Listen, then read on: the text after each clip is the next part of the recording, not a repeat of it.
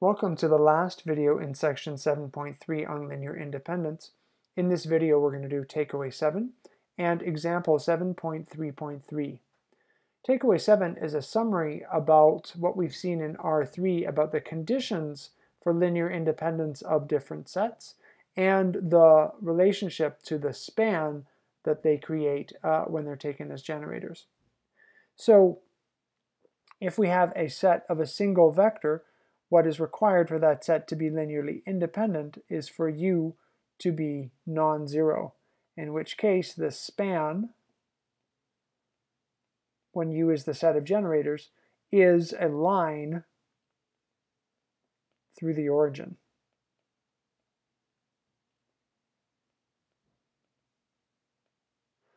If we have a set containing two vectors, that set will be linearly independent if the vectors u and v are non-parallel, in which case the span with u and v as generators will be a plane through the origin.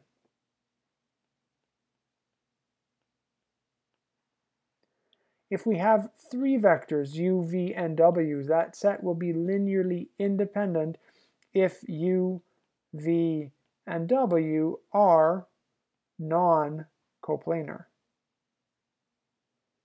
In other words, if u dotted with v cross w is not zero. In this case, the span of these three linearly independent vectors is all of R3. And lastly, we saw in the previous video that if we have a collection of more than three vectors, that set is never independent, and therefore the span, when it's independent, well, that's not applicable. Let's go then and look at example 7.3.3. Here we're asked to verify, using the triple scalar product, that the set of vectors that we showed in example 7.3.1, we showed that they were linearly dependent. We're asked to verify using the triple scalar product that this is the case, which means that we need to show that v1 dotted with v2 cross with v3 is 0. So let's go ahead and calculate that. v2 crossed with v3, so 2 minus 1 crossed with minus 4, 1, 5,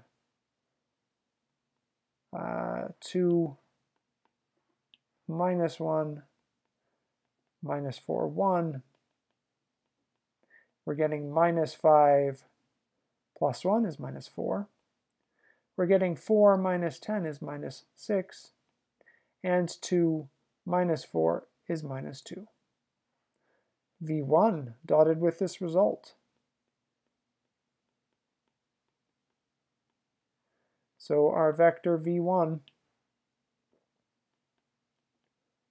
1 minus 1, 1, dotted with minus 4, minus 6, minus 2, is minus 4 plus 6 minus 2, which gives 0. So the three vectors are coplanar. Therefore, the set of them, v1, v2, v3, is indeed linearly dependent.